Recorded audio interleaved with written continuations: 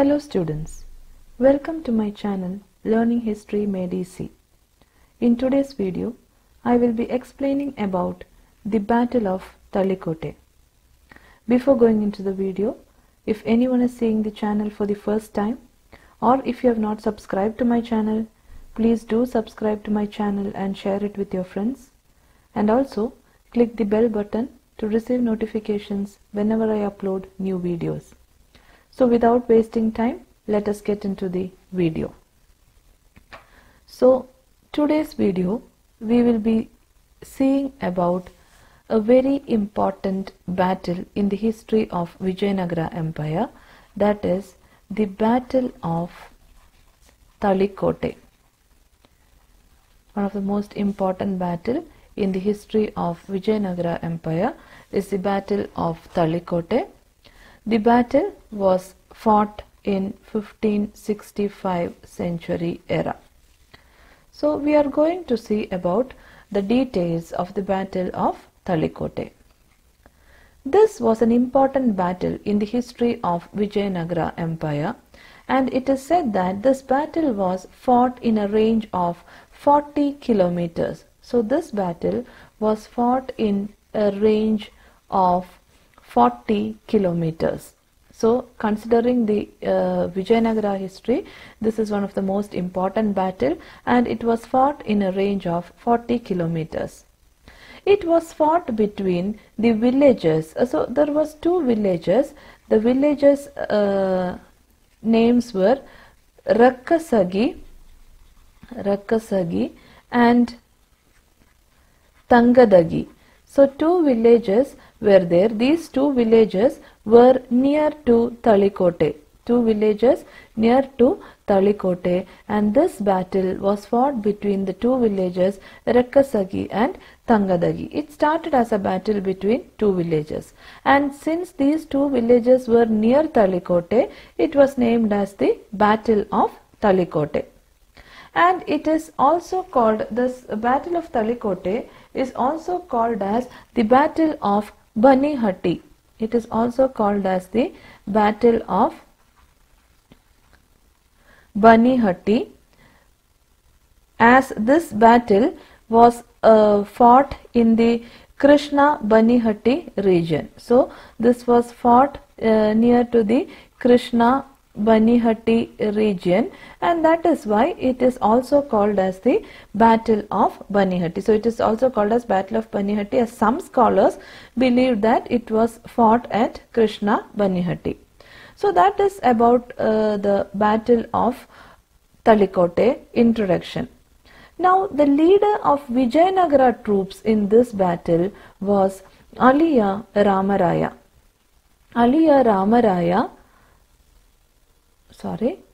The battle of Vijayanagara troops in the Battle of Talikote was Aliya Ramaraya. So Vijayanagara troops led by Aliya Ramaraya. So once more, whatever points we have learned, I will just tell.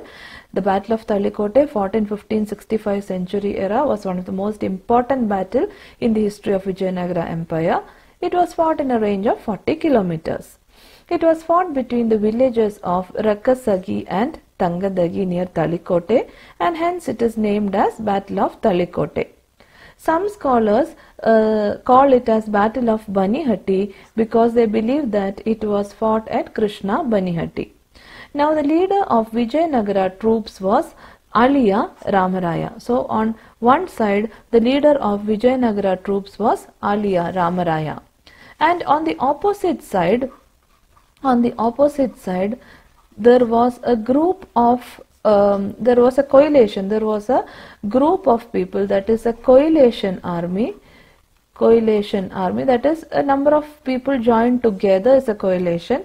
So there was a coalition army, and the coalition army consisted of which all groups? So that is what we are going to learn. The coalition army consisted of, first is Shahi Sultans. The first group in coalition army was Shahi Sultans, and in this Shahi Sultans, it consisted of Adil Shahis of Bijapura,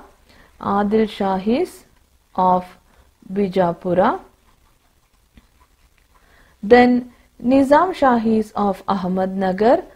Second was Nizam Shahis of Ahmednagar. That was the second group in the coalition army.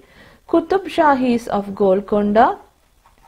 Kutub Shahis of Golkonda. And Barid Shahis of Bidar.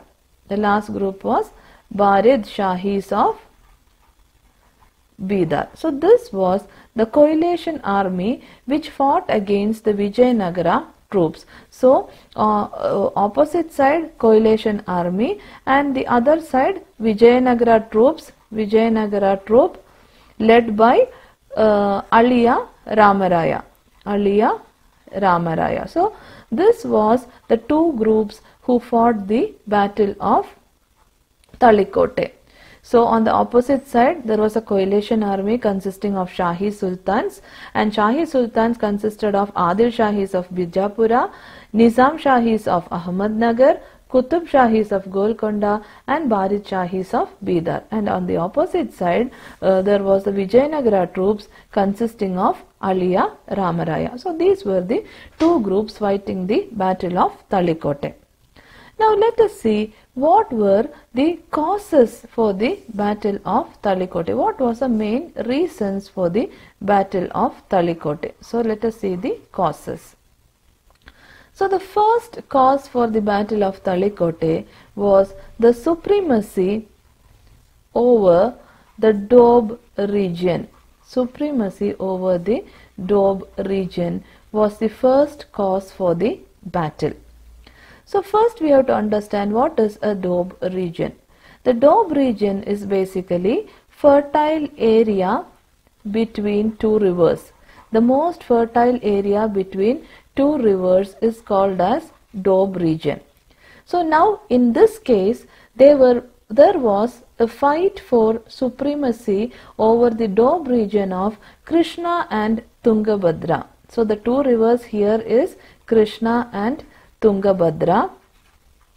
The area between Krishna and Tungabhadra was very fertile, and there was a fight for supremacy between the Vijayanagaras and the Shahi Sultans because both of them wanted to control this doab area. So that was the first reason for the Battle of Talikote. So the fertile region between Krishna and Tungabhadra became the reason for the fight between the two powers, and that was the first reason for Battle of Talikote. Okay, so both of them wanted to have supremacy over the doab region, that is a fertile area between Krishna and Tungabhadra. Now the second reason for the Battle of Talikote is religious differences. Religious differences was the second reason for the fight between second reason for the Battle of Talikote. So here we know that Battle of Talikote, the two groups, one group is Vijayanagara. Vijayanagara groups are basically Hindus, and on the opposite side we have Shahi Sultans who were Muslims. Okay, so both of them had religious differences. Naturally there was a fight between Hindus and Muslims, religious differences was there, and this was the second cause for the Battle of Talikote. So the first cause, supremacy over doab region. Doab region is a fertile area between two rivers. Here we are speaking about the Krishna Tungabhadra region. Both Vijayanagara and Shahi Sultan wanted this doab region, and that became the reason for the war. Second reason is religious difference. The Vijayanagara Sultans were Hindus and Shahi Sultans were Muslims. The religious and cultural difference between them was the second cause for the battle. Now let us move on to the third cause for the Battle of Talikote. So the third cause is the policy of Aliya Ramaraya. Policy of Aliya Ramaraya. That was the third cause for the Battle of Talikote, policy of Aliya Ramaraya. Now we know that the Vijayanagara troops was led by Aliya Ramaraya. Now who is Ramaraya? Ramaraya belonged to Aravidu dynasty, Aravidu family, and he married the daughter of Krishna-Devaraya. So Ramaraya married the daughter of Krishna-Devaraya, Devaraya. So naturally he was the son-in-law of Krishna-Devaraya. That is why he is called as Aliya Ramaraya. So Ramaraya is the son-in-law of Krishna-Devaraya. He married the daughter of Krishna-Devaraya. But the problem was that, what was his policy, what was his problem? He interfered in the internal disputes of the Shahi Sultans. So he interfered in the internal disputes or disputes of Shahi Sultans. So we know that the Shahi Sultans were a coalition. There was a group of people in the Shahi Sultans, and they were a group who fought against Aliya Ramaraya. So this Shahi Sultans, that is Adil Shahis of Bijapura, Nizam Shahis of Ahmednagar, Kutub Shahis of Golkonda, and Barid Shahis of Bidar, they had some internal problems. All the Shahi Sultans had some internal problems. And what Ramaraya did, Ramaraya went and interfered in the internal disputes of Shahi Sultans. And one more thing he did, he followed a policy of divide and rule. Ramaraya, he followed a policy of divide and rule.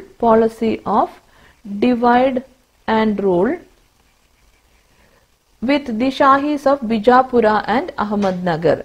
So when the Shahi Sultans understood that Ramaraya was trying to divide them, he was trying to follow a policy of divide and rule, he was trying to divide them. When the Shahis understood this, what they did, the Shahis forgot their enmity,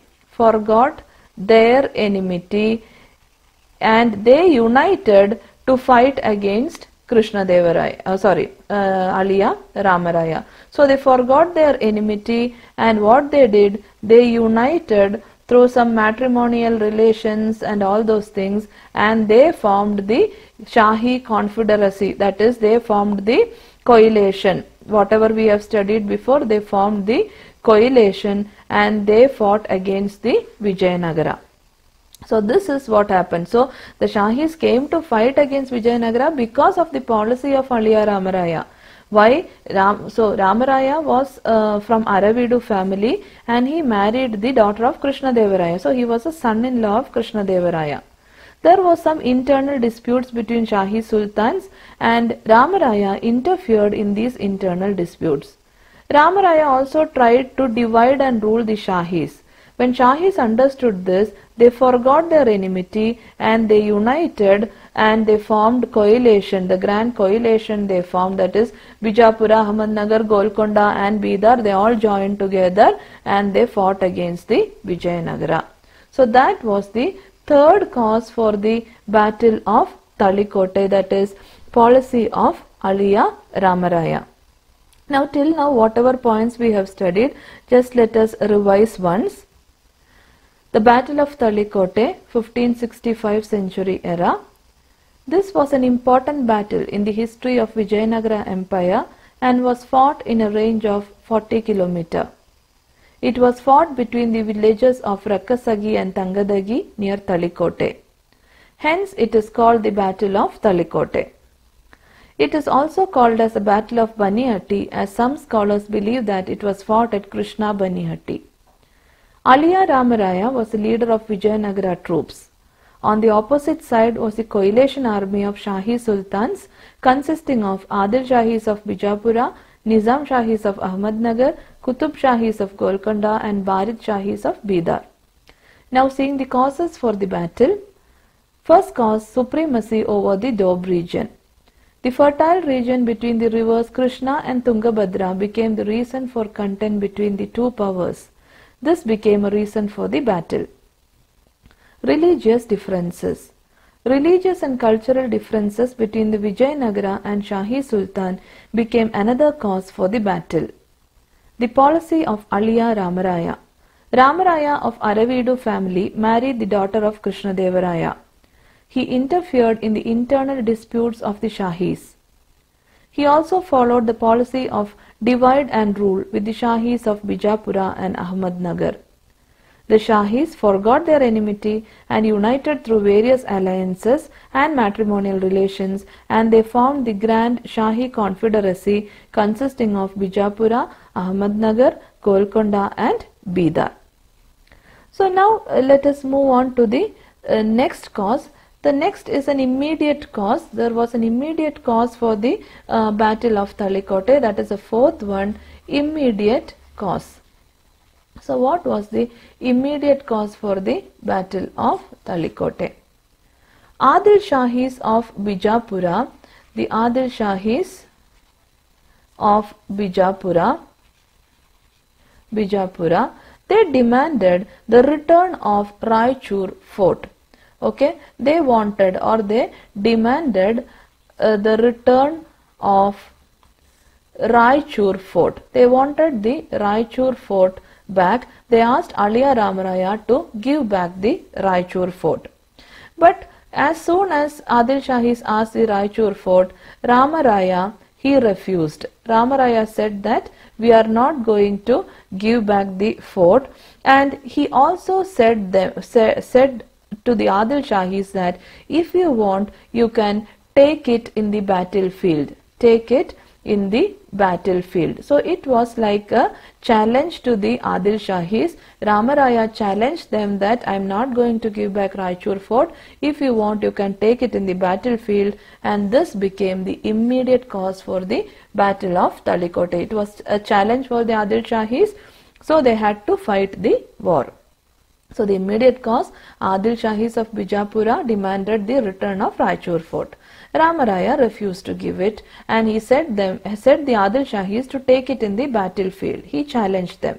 So that became the immediate cause for the battle. So these were the four main causes for the Battle of Talikote. That is, if we see the different causes for the Battle of Talikote, the first cause will be the supremacy over Doab region, religious differences, policy of Aliya Ramaraya, and the immediate cause. Now let us see what happened, or what was the course of the war. That means what happened during the war, how did the war take place. The battle was fought, the Battle of Talikote, it was fought on Tuesday, 23rd January 1565 century era. So the Battle of Talikote was fought on Tuesday, 23rd January 1565 century era. And Aliya Ramaraya, who was leading the Vijayanagara troops, it is said that he was very old during that time. Aliya Ramaraya, he was very old, but it is said that he fought very bravely in the war. He fought very bravely against Adil Shahis. In the beginning and all, Vijayanagara was having a little upper hand, but finally Aliya Ramaraya was captured.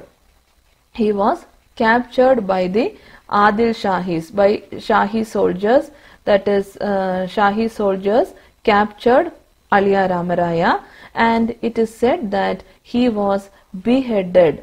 Beheaded means his head was cut off, and it is also said that beheaded and his head was paraded. That is, they took the head of Aliya Ramaraya and paraded it in the battlefield. They took his head and paraded it in the battlefield. So seeing this, Vijayanagara soldiers were panicked and they were frightened. The Vijayanagara soldiers were in panic. Why? Because their leader's head is cut off and it was paraded in the battlefield. So the soldiers were panicked and they ran away from the battlefield. The soldiers without a leader, they ran away from the battlefield. So that was what happened in the Battle of Talikote, that is, it was fought on 23rd January 1565 century era. Aliya Ramaraya was very old, but he fought the battle very bravely. But he was captured by the Shahi soldiers, he was beheaded, and the head was paraded in the battlefield. Seeing this, it created panic among the Vijayanagara soldiers, and they ran away from the battlefield. So once the Vijayanagara soldiers ran away from the battlefield, naturally Shahi Sultans won the battle. Shahi Sultans were the winners. They won the battle. And this battle was very important in the history of South India. It is said that this was the battle which started and ended on the same day. That is, it came to an end within one day. Within one day. That is January 23rd, 1565. That one day only the battle was fought. It came to an end within one day. That is why this battle is very important in the history of South India. The Shahi Sultans won the battle, and this battle was a special battle which came to end within one day in the history of South India. So this was how the Battle of Talikote was fought, or it was the course of the battle. Now the final thing, we saw the causes, we saw the course. Now we should see the results of the battle. What was the results of the Battle of Talikote? The first result was the Vijayanagara Empire lost its glory. Vijayanagara Empire, they lost in the battle and they lost its glory, and Shahi Sultans looted the city of Vijayanagara. The Vijayanagara Empire was looted by Shahi Sultans, because Shahi Sultans won and they looted the city of Vijayanagara, and Vijayanagara Empire lost its glory. That was the first result of the Battle of Talikote. If we see the second result, the Portuguese were restricted to Goa region. See, in the last video we have seen that once in a fight the Portuguese had helped the Vijayanagara rulers, and in return for that the Vijayanagara king Krishna-Devaraya had given a special permission to the Portuguese for trading.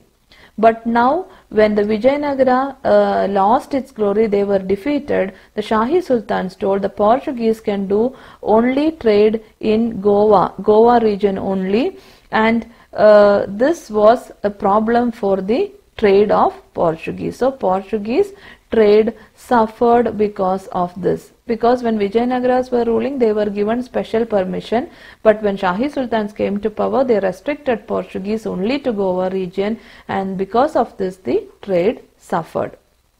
Now the third result was the religious endowments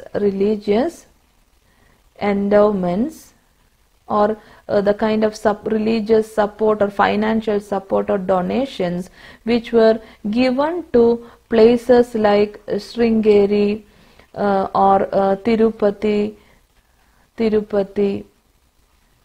Sri Shaila, etc. were stopped by the Shahi Sultans. See, you know that Shahi Sultans were Muslim rulers. So whatever religious endowments or donations or support which the Vijayanagara rulers were giving to temples like Sringeri, Tirupati, Sri Shaila, etc., all those religious support was stopped by the Shahi Sultans. So that also was another result of the Battle of Talikote. So the first result, Vijayanagara Empire lost its glory and Vijayanagara was completely looted by Shahi Sultans. Second, the Portuguese were restricted to Goa region without the support of Vijayanagara, and this was a setback for the trade. The third result, the religious support, donations and endowments given to temples like Sringeri, Tirupati, etc. were stopped by the Shahi Sultans. That also was another result of the Battle of Talikote. Now the fourth result of Battle of Talikote, the Aravidu dynasty, you know Aliya Ramaraya belonged to Aravidu dynasty. So the Aravidu dynasty was unable to gain control over South India, unable to gain control over South India because they were completely defeated. So they were unable to gain control over South India. That is, they were completely defeated. So that also was another result of the Battle of Talikote, that is the Aravidu dynasty to which Aliya Ramaraya belonged to. They were unable to gain control over South India. Now the last result was the feudatories of Vijayanagara Empire. The Vijayanagara Empire had many feudatories. The feudatories of Vijayanagara Empire, what they did, that is, they all became independent because Vijayanagara Empire was completely defeated, it lost its glory. So all the feudatories of Vijayanagara Empire became independent. All the feudatories became independent, and the feudatories examples, the feudatories like Nayakas was one of the feudatories of Vijayanagara Empire, and Palegars were also feudatories of Vijayanagara Empire. So the feudatories of Vijayanagara Empire like Nayakas and Palegars, they became independent, and when all the feudatories became independent, it led to the disintegration of Vijayanagara Empire. So the Vijayanagara Empire completely disintegrated. Vijayanagara Empire. So the Battle of Talikote led to the disintegration of Vijayanagara Empire. We can conclude like that. So it led to the disintegration of Vijayanagara Empire. So the fourth result was the Aravidu dynasty was unable to gain control over South India, and the fifth result was the feudatories of Vijayanagara Empire like Nayakas and Palegars. They declared their independence, and this led to the disintegration of Vijayanagara Empire. So all these were the results of the Battle of Talikote. Now let us just see the points which we have studied. The immediate cause was the Adil Shahis of Bijapura demanded the return of Raichur fort from Aliya Ramaraya.